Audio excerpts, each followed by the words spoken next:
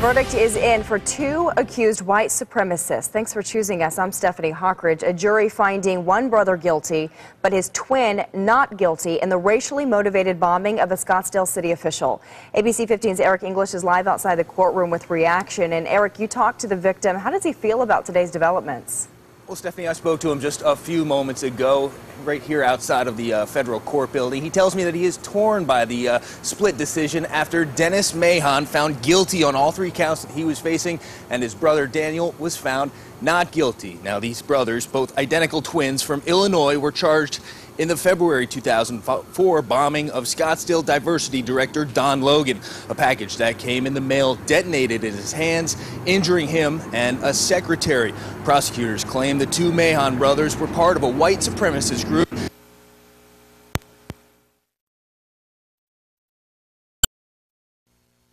I'm physically scarred for life, and I have some emotional scarring that I deal with every day.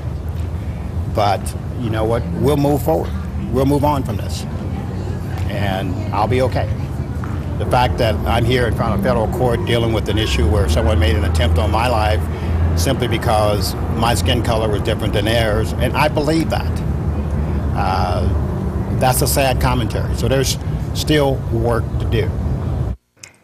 So Dennis Mahon found guilty in the 2004 Scottsdale mail bombing. His brother Daniel acquitted. Sentencing is set for May 22nd. It's close to the end on this one. It's been about 8 years since this happened.